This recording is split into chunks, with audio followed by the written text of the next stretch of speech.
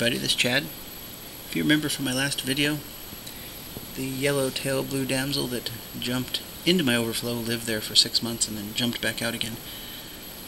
I did a video on that, and I just wanted to talk a little more about that particular fish.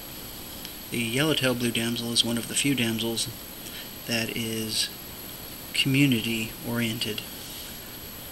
I now have 3 of them. I purchased 2 more yesterday. I really love the color, love the behavior. It's just a nice looking fish. They have a glint in their eye from the reflectivity that's underneath it, and beautiful scales, nice fin shape, and an interesting darting behavior when they hunt. Just a quick forward motion and a stop, a forward motion and a stop. They do get a little, even these peaceful ones, they get a little aggressive with each other, just like the chromas do. You know, they'll chase each other around and they'll try to figure out who's the boss. But unlike other damsels, they give each other some quarter. If it gets too rough and the other fish runs away, they let him. Whereas other damsel species will just continue to go after them, often until the other fish is dead. An example I want to give is the 3-spot damsel, which is the black damsel with the white spots that you'll see. Looks like a domino. It's a very attractive fish. And I always say that this fish is a lie. And the reason is, when you purchase it in the pet store looking pretty like it is, it's a juvenile. And those colors change.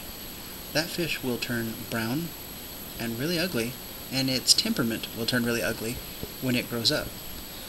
So people will get these fish thinking that it's this beautiful little fish, and then it turns into a monster.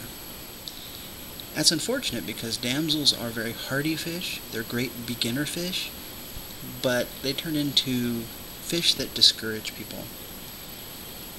And so I like to recommend the yellowtail blue damsel because even at its worst, it's a pretty mild fish. They leave the other fish alone. And one of the few damsels that can live in small groups with each other. They need hiding spaces, of course, and I wouldn't recommend having more than 3 of them in a tank, say smaller than 75 gallons. If you have a 50-gallon tank, do just 1. Now, if you have a pair, male and female, then you could have more than 1. Problem is, I've yet to discover how you differentiate the male from the female. There seems to be no sexual dimorphism.